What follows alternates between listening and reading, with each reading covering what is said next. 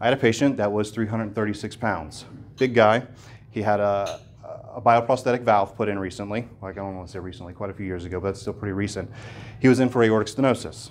I get him, I put the probe on the patient after laying him on the left side. So he's a big guy, he's in as outpatient, so we do kind of got a little bit better bed for that.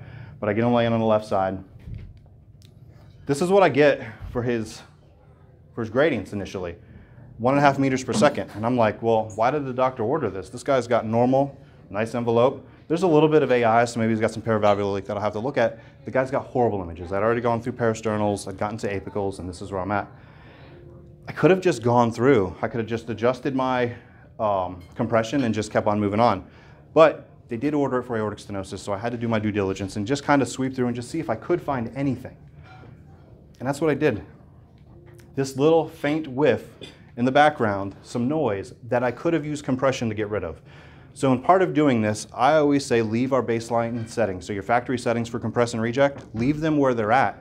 Because if you do have something hidden there and you've already turned your reject up to 9, or if you're on a GE machine and you've adjusted your dynamic range to its max, you're going to miss things like this.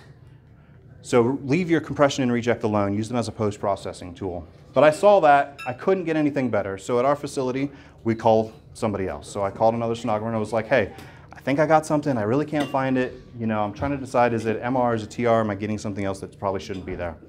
So she comes down. I start prelimbing for her because that's what she was doing at the time. So I take over prelimbing.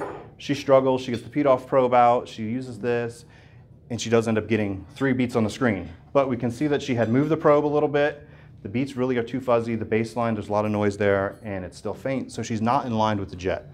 So even if this was the only thing we could get, it's still not good. The patient's going to have to go for TE just because we don't have the information that the doctors need.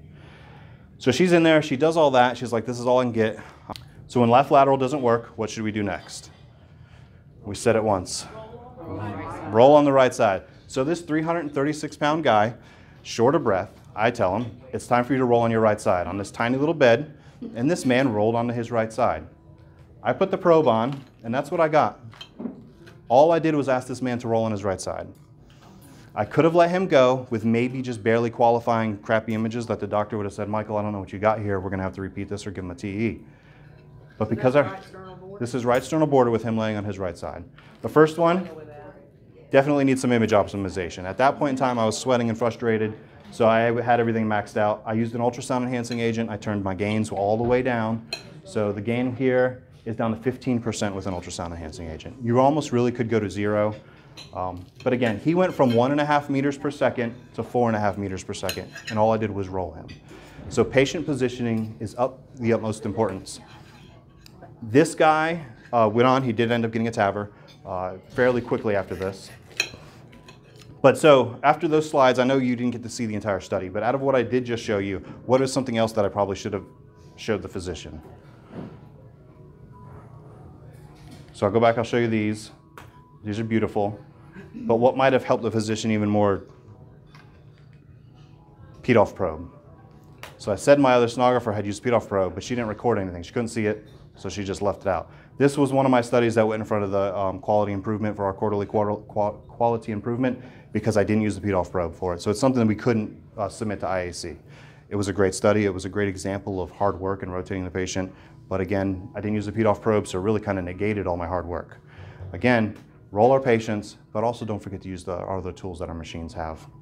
And like I said, that patient did go on to get a TAVR put in, and so PEDOF probe, but he wouldn't get the TAVR put in.